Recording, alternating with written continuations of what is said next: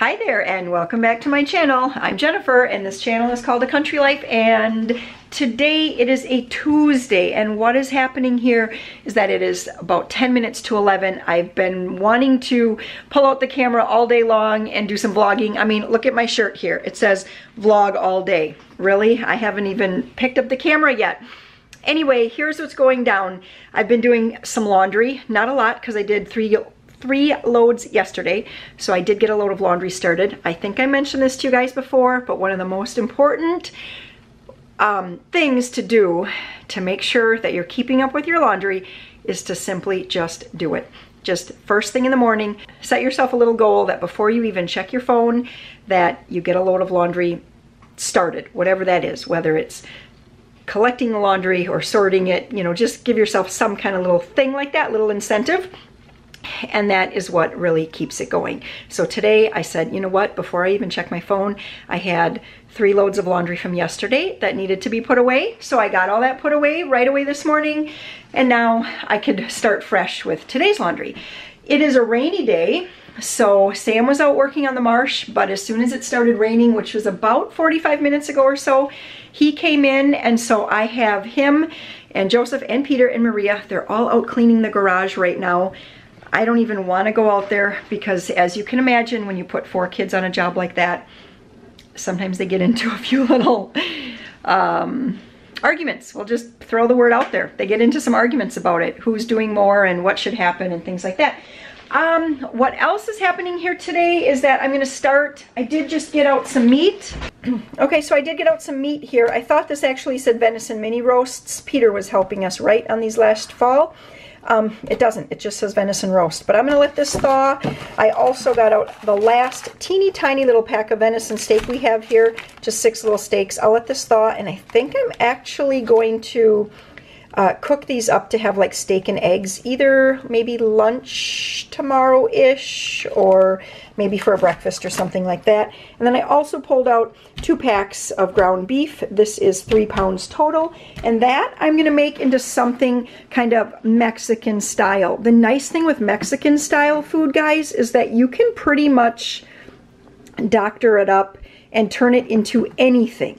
If you want to stretch your meat, you can add rice to it, or refried beans, or chili beans, or kidney beans, or black beans, or pinto, whatever it is that you like. You can add more onion to it if you like that, add more vegetables to it. You can turn it then into like a mixture for burritos, or make soft shell or hard shell tacos. Today I'm going to make what we just call super nachos. Actually, I think the original recipe was called Blue Ribbon State Fair Nachos, and it was just a recipe I found years ago in a quick cooking magazine, and I've just kind of been using that as my base for many years here, and I just add to it whatever I have. Sometimes if I have a can of corn, I'll add that. Today I actually have chili beans, so I'm going to add these chili beans to it. I have 2 cans, so I might stretch it really far and add the second can. I'm going to add in some of my homemade taco seasoning mix. And no corn today. Let's see, what else? I think that's pretty much it. I'm just gonna make like a big pot. I hope it turns into a big pot of taco-y nacho style meat that we can serve. I'm gonna get some chips. I might take the kids to the library here, one of the little close libraries to us. So then I may just pick up, what am I doing here? So I may just pick up some chips at one of the little tiny like mercantile style grocery stores we have by us. And I think that's it. So Emily is going to be standing up in a wedding on this Saturday.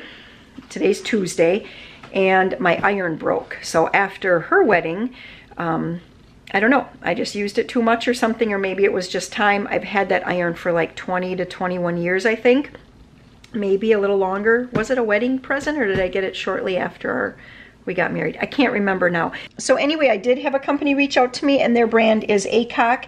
They make all kinds of like household products. I mean, boy, I think they even make like some kitchen things and stuff like that. But anyway, lots of steamers and irons and things like that. So they had offered to send me a 1700 watt iron with a retractable cord, which I pulled it out of the box yesterday. It looks super cool. But with all that being said, since my last iron had broke, what happened, it was kind of actually, I don't know if it's funny to you guys, but it was kind of funny because it had been working and working and working, right? And then Amber went to iron something and she's like, Mom, the iron doesn't work. And I said, well, you have to press that little button. She's like, yeah, I know what I have to do. And I said, well, you can't walk away from it because it has an automatic shut off, right? And she's like, no, I'm pressing the button. I wait 30 seconds and nothing is happening at all. It's not even getting a little bit warm. I said, oh, well, it must have completely just burnt out, basically. So I'm excited to be able to use this iron because I have to hem that dress. I guess that's the big roundabout story here, is that since Emily's standing up in a wedding, I had offered to her that I would do the hemming of the dress, and it's a chiffon layer. And so I had done a little YouTube search and I found a great tutorial on how to hem chiffon, and so I needed an iron, but I didn't have one. So it was really exciting when this company said, hey, can we send you an iron? You'll do a review for us and you get the iron for free. So that's what I'm doing. Should I just show it to you guys real quick here? It comes with a little water pouring cup, and then here's the iron. I like that it comes to a nice point. That'll be good for, like when you're trying to do collars and get into those little corners of different clothing items and things. And I also like the buttons are very, I like that they're retractable. I don't know, my other one was just different. So technology has come a long way. And the other super cool thing about this one is that, can I show you guys one-handed here, is that it has a retractable cord. So you can hear it. Whoops. Okay, did you hear it click there? So each click, it comes out a little bit further and further, and then when you're all done, you can just press this button here, and it pulls it right in. So there's no cord to have to try to wind around and store up on a shelf or anything like that. As usual, I am starting with frozen meat for my taco meat that I'm making, or my nacho meat, whatever you want to call it. So I have to say thanks to whoever gave me the tip way back in the community tab.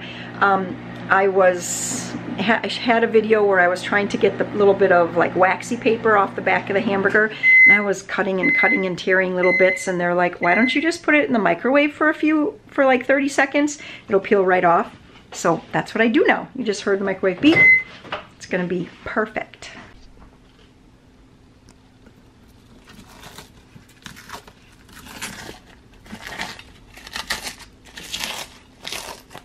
Voila! Look at how easy, whoops, I missed a piece right here.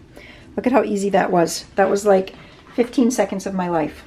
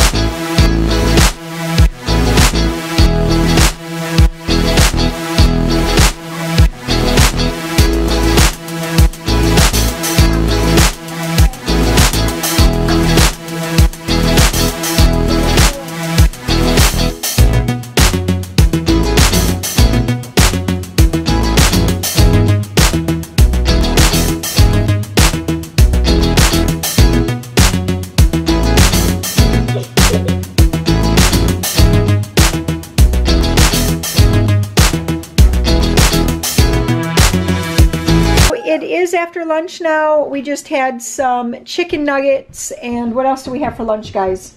Some apple slices. I think that was basically it. It was just kind of like that, some milk, and call it good. And I was just getting the taco meat here put together, or this nacho meat here that I'm making. I put in the 1 can here of the chili beans, and now this is my homemade taco seasoning. And I'm going to put in about 4 tablespoons of that in here and just stir it around. I'm just going to let it sit here on low, real low on my smallest burner back there for the rest of the day. Just kind of let it simmering slowly so it's nice and hot, and it should be really good. So Maria's just getting some socks on here, but She just had a birthday. Yesterday. And what'd you get? My sister Amber, she got me these socks. Uh-huh. Show them to us. Let's see what's on those cute little socks. Unicorn narwhals. Wow, unicorn narwhals. That is quite the sock, isn't it? Yeah. They are super cute. You're a lucky girl. What happened to your neck, Peter? I just saw you put a Band-Aid on. Can I see? What happened? Nothing. Well, did you run into something? Oh, you don't want to tell me? Did you fall off the dirt bike? No. Maria scratched you? Oh. I was laying on the couch and Maria came over and Peter saw that I could get the Peter saw that I could get the toys in the Look at box. that fingernail. Oh. Peter saw that I could get the toys inside the little box perfectly and make them fit. And then Peter just smacked me and I was like, and then I scratched him with his finger. Accident. That I has see. to get Did you guys clipped. say I'm sorry to each other? I'm sorry. That has to get clipped. Let's see. Look at that. She does have a really long fingernail. We should clip that before you scratch somebody else, okay? I wish that I could say that everything, all the library books are always where they're supposed to be, but I think sometimes people pick up books and they don't quite realize if it's actually a library book or if it is like a ex-library book, because we get a lot of books from like library sales, and then this is crossed out, but look at on the side, it still looks like a library book.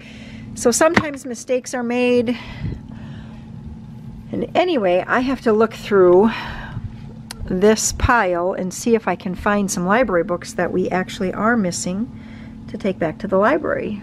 Okay, so I changed my mind on the library thing, at least for the time being.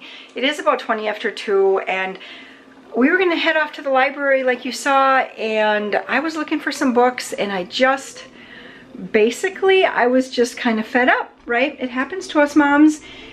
I was just mad that the bookcase has just turned into a complete pigsty, and we can't find the library books even though we have a specific spot that they're supposed to go. So everybody knows where library books are supposed to go, and they just weren't there. So I just said, you know what? This house has to be cleaned. And I'm just gonna show you guys. Here is just real. Yeah. And actually, the living room has actually already been cleaned. They consider that they cleaned it up. It was worse. Way worse. So that has to be cleaned. Okay, we have remnants of birthday party fun right there. Food on the table, at least crumbs. More junk over there. All right, we have more stuff over here. So this is supposed to be the kitchen, but we've got art projects and papers. And stuffed animals waiting to color, I guess. The glue, all kinds of stuff laying over here. Here is supposed to be, you guys see, you're supposed to have pencils and crayons and stuff like that over here, and it's starting to spill over everywhere. That's you, little lady, you better get cleaning. You know it. That also, yeah, I'm just really showing it all to you guys here today. This is considered picked up right now. Maria said she got it all cleaned up. That's interesting. Joe, what are you doing? Yeah, Earth, space. Earth and space? Yeah, Earth, hot planet. That's the hot planet? Yes. Do you know what the hot planet is? Is it Mercury? Yes. Yes. Dots. That's the dots. Nice. You need to put that away and start cleaning up too. Because here's another area. They claim to be clean. He said, we cleaned it. We put everything away. I feel like their away is very different than this mama's away. So anyway, we changed our plans. And I said, we are not going to the library until things get cleaned up.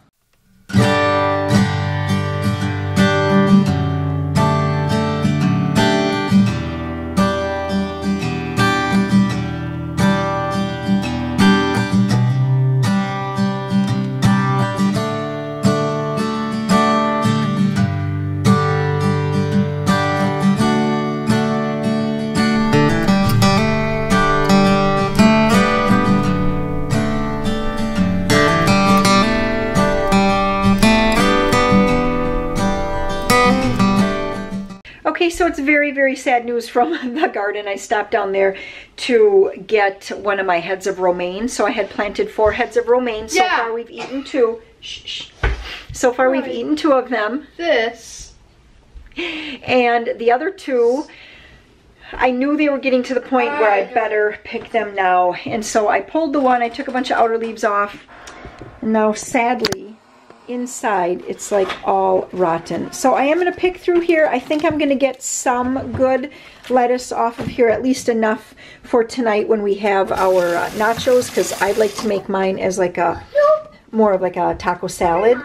And then also, the other bit of sad news down at the garden is that I also had 4 heads of iceberg lettuce, and they were all just doing just so well this year. And then all of a sudden, they just rotted. It was like they just all started rotting from the core, or, you know, like the inside out. And yeah, so that was it. They're just gone. There was nothing salvageable left on them, which was really a bummer. Yeah. Are you eating some apples? Yeah. Chew with your mouth shut. We have been getting a few cucumbers, not cucumbers like we have had in some year. You know, some years we've gotten just these long, gorgeous, gorgeous cucumbers. This year they've all been kind of like weird, misshapen. Some of them have been even more just like a little ball. Anyway, I found 3 cucumbers down there, so we'll just eat those up fresh here. Probably in just a couple minutes, right? As soon as you guys keep cleaning. Right. Right. Keep cleaning. I'll cut them up while you guys are cleaning, okay? Can I have a whole one? Yes, you can have a whole one after you clean. Which one do you want? This one. Okay, set it aside. So that's how much I was able to salvage out of all of that over there. And, but you know what? It's better than nothing, and I tried. So we're going to just keep on going here. I have to keep encouraging them to clean so that we can keep moving on with our day. Alrighty, so we are home from the library. I completely forgot to take my vlog camera with me, but last week, and I don't remember if I filmed that or not, but anyway, last week we went to the library and they had one of these, like, they had a little thing where if you took your pillow or blanket and you went to the library and you read for 20 minutes, then your name was entered into a drawing. And anyway, we did that, and Joseph actually won the drawings. I did want to give you guys a little look. So after I had my oh my gosh, this house is a complete mess meltdown. We got everything cleaned. I came through and I helped Peter and Joe clean up, and we got their stuffed animals in here, and they got like their toy guns under there. We were able to get Joe's new guitar that he got for his birthday just leaning in the corner. My plan though is over on this wall is eventually I think that they might clean some of these pictures up, but I want to get one of those little hooks where the guitar hangs in it. I thought that would be nice for him to have here. We didn't do much with all the trophies. Actually, we didn't do anything. We just cleared off any toys that were kind of like mixed up in there. They had been playing maybe like hunting or something, and they had a bunch of little toy animals tucked back in there. So we did clean up that. We just cleaned up the shelves down here. Got everything, you know, organized again. All their animals are actually in one bin, and they have like their train pieces and cars and things in another one. So they got their Nerf gun and a little Nerf football. Anyway, we just kind of cleaned things up a little bit here as we're gonna have nachos. So here's what it looks like. Blue ribbon beef nachos, or blue ribbon state fair nachos, something like that was the original recipe. I will put that recipe in the description box below for you guys. Here is my garden lettuce. These are little Valentine variety, basically like cherry tomatoes off of my patio plant. We have some hot sauce, a little sour cream. I just did a real rough chop on the black olives. Usually I take my time and cut them in cute little rings. Didn't do that. I just got out the chef knife and chopped. We have 4 pieces of watermelon left here from last night's supper. Some cheese over here. So that is going to be supper, along with some restaurant or whatever these are, some little tortilla chips.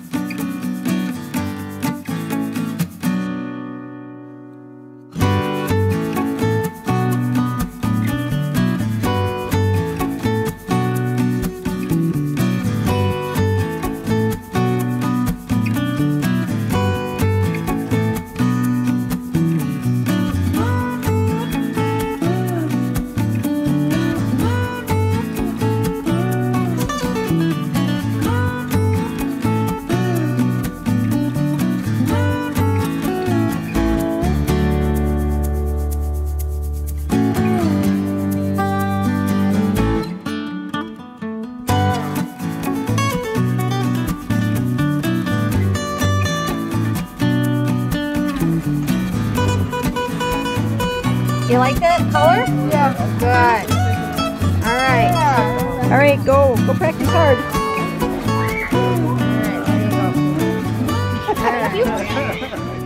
There you go. All right, so it's the beginner practice time right now. Joe's out there. Hi, Joe.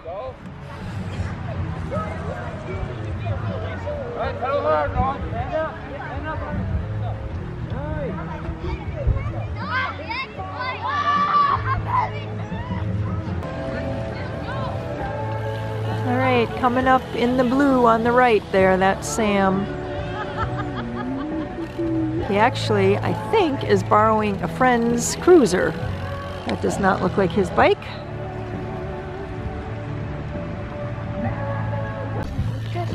And there goes Peter practicing. Just a big night of practice here tonight. And what goes on while they're not practicing? Looks like a little playtime. Oh, Maria ran off with her horse and barrel racer, right? What'd you find, Joe? Rabbit. A little rabbit? Yes. I love it.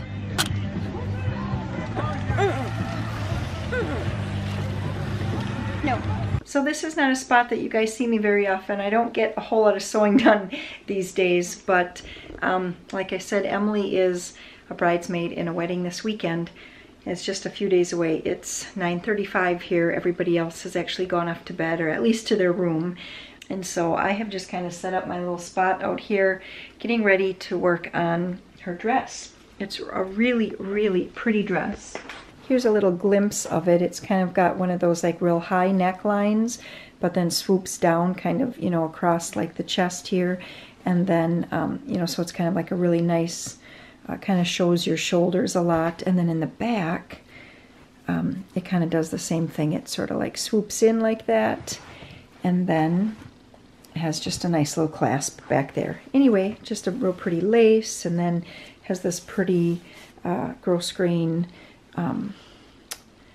ribbon, and then it has all the sheer. And so I did already hem a while back. I hemmed this portion here. It's a little bit roughly because I don't have a serge machine, but it's going to be under the sheer. No one's ever even going to see it. And now I did watch a tutorial that was super helpful on how to hem sheer. Actually, I watched a couple and I picked out the one I thought that was going to be the easiest. So that's what I'm going to tackle right now. And here we are back to the Aicok iron. I've mentioned to you guys already, but I think my favorite part is that it has this retractable cord.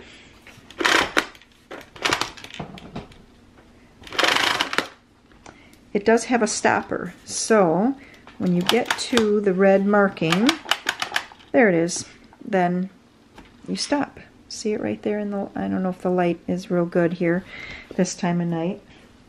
I didn't read the directions. I figured it would be intuitive enough, and it is. Okay, so we're just going to, I should make sure that you guys are seeing this. So here's the mark right up here. It's like a little bump right there, and you just have to make sure that you have it set. I'm going to set this for synthetics and let this warm up. I see that my little, and let it warm up. I see that my light came on and then it went off. I'm guessing that means that it is as hot as it needs to be. It feels just about right. I will put a link in the description box below if you would like to go to Amazon and check out the Aicok 1700 watt steam iron. I am finding it to work perfectly. Loving this iron so far. I love that it's lightweight. I love that the cord is retractable, and I really, really like the placement of the buttons on the handle as well. It's just very intuitive, and I'm really, really into it. So definitely check this out, and I don't think it's that expensive. I want to say it's around $29.99. Okay, so this is not a tutorial by any means. I will leave a link in the description box though over to the YouTube video that I did watch. That is the one that I'm actually following. But it's super, super easy. I just had to press the hem up less a half an inch than, you know, of what I really needed. And then I sewed close to that seam line, or not seam, sorry. It's getting late. It's 10 o'clock now. So then I just had to stitch close to my fold line. Now I'm just going to take a pair of scissors and I'm going to work all the way around, just cutting that off real close to my stitching line. So if I can find, this dress has a slit, which does add one more little bit of challenge, but I'll be able to manage this, I think. So now the goal is to get this cut off without, you know, snipping any fabric that you don't want snipped off.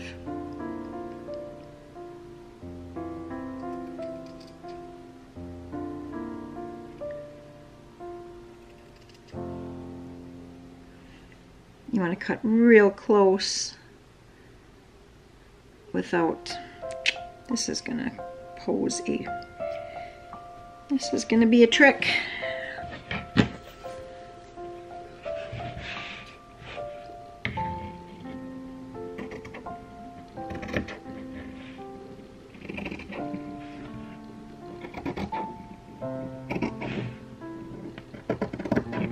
Alrighty guys, it is 11:05 and I think I'm going to bed.